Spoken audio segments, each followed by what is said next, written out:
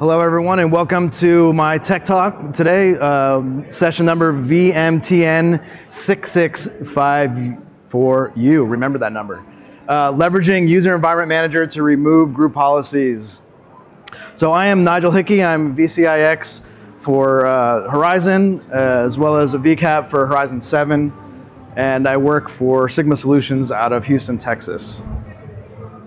So here's our disclaimer from VMware. Seen that before today.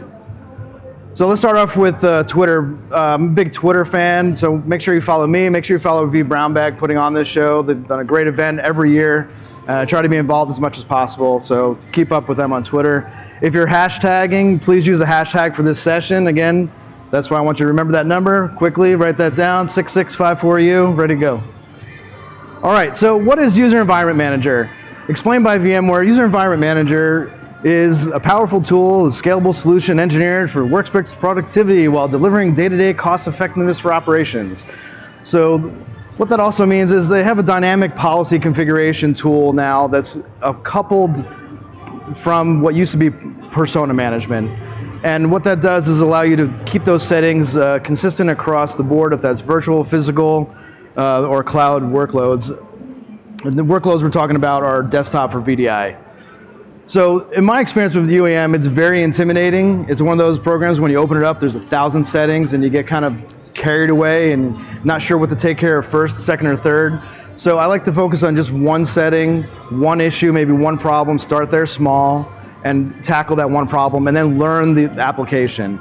It is very easy to install and very small, but it's super cumbersome, lots of settings. It works on the concept of managing the persona and keeping that consistent across devices, like I said. I don't like to really talk about this, but yes, it can be leveraged with Citrix, Citrix Zen Desktop, Zen App, and RDSH environments, as well as it's packaged as a standalone product, as well as with Horizon 7 and VMware Workspace 1. So what we're going to do is we're going to jump into talking about how we can leverage User Environment Manager, or UEM, to be the interface for group policies. So the ADMX templates that we're all familiar with can be loaded into your UEM environment, and those will allow you to manage the settings that you possibly were using for group policies prior to using this tool. And we all know the more group policies we have at logon, the longer the logins can possibly be. So this will help reduce that size of group policy logon at the beginning of the user's experience. So instead of having multiple tools, you can have one, single pane of glass, I guess we can call it. We all hate that word, right? To manage all of your settings, if it's user environmental settings or if it's group policy settings. There's also a great feature here. If you've ever done group policy and you can never find that setting, there's a cool setting in here where you can show what's already pre-configured, get right to the problem, solve the problem quickly instead of searching through tons and tons of lines of code to figure out where in that group policy you have to make that change. So to get started, where do we get this from? So when you download the installation package for User Environment Manager, there's the set of tools that come with it. It has its own folder for ADMX. You're basically going to take that folder and open it up, and inside there you're going to have your ADMX policies, as well as your language folder, which is very important. Pay attention to your language folder. Make sure you copy what's in your language folder, as well as your folder outside of that. Missing some of those will have your group policy, as well as parts of UEM not function as expected. And then you're going to copy all those into your Active Directory structure, the policy definition folders that we're familiar with. Once your policies are in there, then it can be activated in User Environment Manager. So here's our traditional group policy screen. This is from my lab at home. So we have some policies for mapping a printer, blocking control panel. We're going to leverage today kind of going through blocking control panel and how that process works. So we don't have time for a demo, but I'll walk you through the steps of creating that policy. So User Environment Manager does rely on group policy to start. It has one group policy you can start with, and whatever OU that group policy is tied to, your desktops that are in there, the user settings will follow that user as they're in and out of there. So when you're building Horizon desktops, anyone that's in there is getting that settings for the User Environment Manager, and that's getting checked in and out as login and log off happens. So prior to loading this screen here, there's one screen that I kind of missed I wanted to talk about real quickly. The Manage Templates button on the side there on the right. When you click on that screen, that's where you can see all of your ADMX templates that are in Active Directory, because you're already pointing at your default policy definition folder. And then from there, you can break apart which ones are user-based and which ones are computer-based. Because this is user-based, you're going to get an alert on the computer-based ones, and you'll be able to manage those and delete them, so you don't have to deal with seeing them, because we're only caring about the user settings here. So to get started, we're going to create and open up our screen. We'll be able to create a policy, give it a name, and from there we can add labels and tags for other things like conditional settings later on that you may get into, where you can have a setting that only triggers based off of an IP range, a setting that says only apply to Windows 10 or Windows 7 desktops, or only apply to an RDSH server. So we're not going to get into too much of conditions, but from this main screen you can do a lot of stuff, and it looks very basic. So when you're setting that up, this is it. You're done. Your policy's set, and you're like, okay, what do I do next?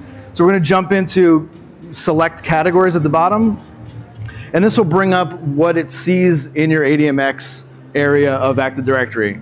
So any ADMX templates that are loaded in there, if you need more, like your Office templates, you'll load them in there, they'll show up.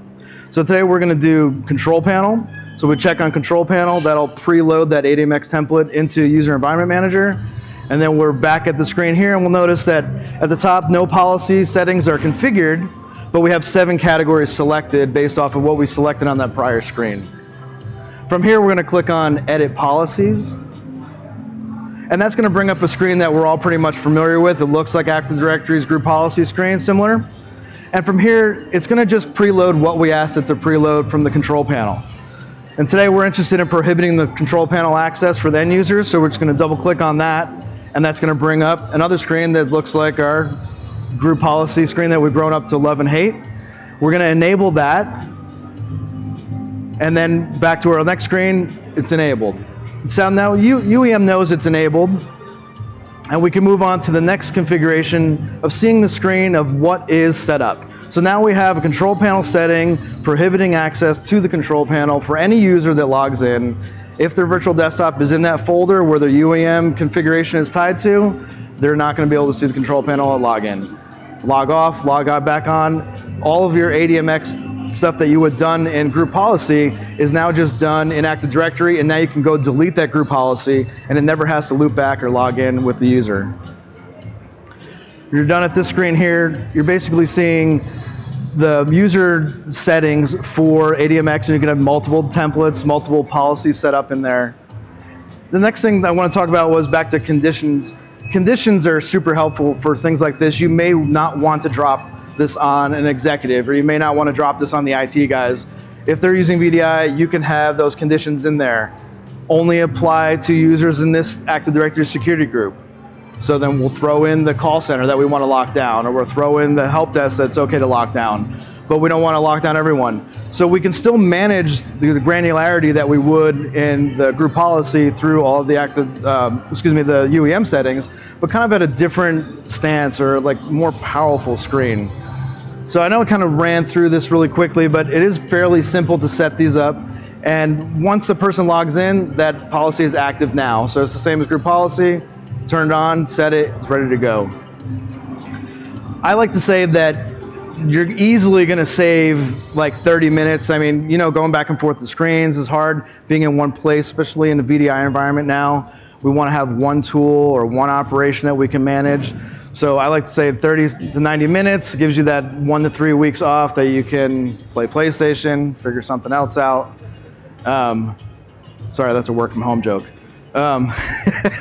So it's more of a complete solution, I believe. If you can rip those group policies out of the environment, you're going to do better. I had a customer once have 40 group policies, VDI, and we put in UEM. We were able to get them down to 10 group policies. They were blocking applications, they were mapping printers, they were mapping drives, all group policy, and it was extending the login time for all their users. And we're looking at a 2 or 3 minute login time that we're able to get down to under 40 seconds.